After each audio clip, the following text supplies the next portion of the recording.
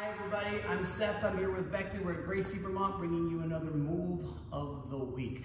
We've been talking about the dominant positions found in grappling, and so far we've been talking about the mount, and we introduced back control last lesson. I talk about when I get to these dominant positions, my students are allowed to do one of three things. You're allowed to either control and cook, you're allowed to attack, and you're allowed to transition. In our last video, we talked about controlling the back, and today we're going to introduce our first attack, one of the very fundamental attacks from Jiu Jitsu, which is called the rear naked choke or the mata leon. We start from our backpack control. I'm on Becky's back.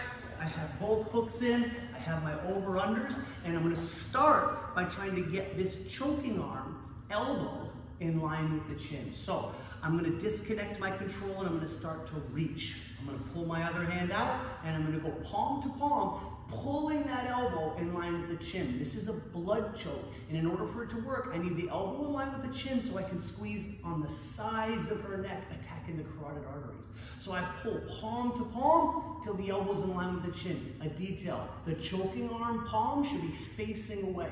The reason why is if it's facing me, when I pull this in line, to get this hand to my shoulder, I'm gonna have to disconnect and reach over my hand. But if I keep this palm facing away, then this choking arm will stay trapped behind this other arm, never releasing tension as I slip this hand behind her head, looking for my shoulder. So, I'm in the over-unders, I'm gonna disconnect, palm to palm, pull the elbow in line with the chin, and I start to slide the knuckles behind the head till I reach my shoulder, other hand on the shoulder. I'm gonna put my head down, pinch my elbows together, and I'm gonna hunch forward, flexing my biceps for the squeeze. This choke is a hunching forward choke. I shouldn't be pulling. We never finish our rear naked choke by pulling. That would be attacking the front of the neck. Instead, I want to squeeze the sides of the neck and attack the carotid arteries. So I'm in my over-unders. I'm going to disconnect palms to palm with my choking arm palm facing away, and I pull that elbow in line with the chin. I'm going to slide the knuckles on the back of the head till I reach my shoulder.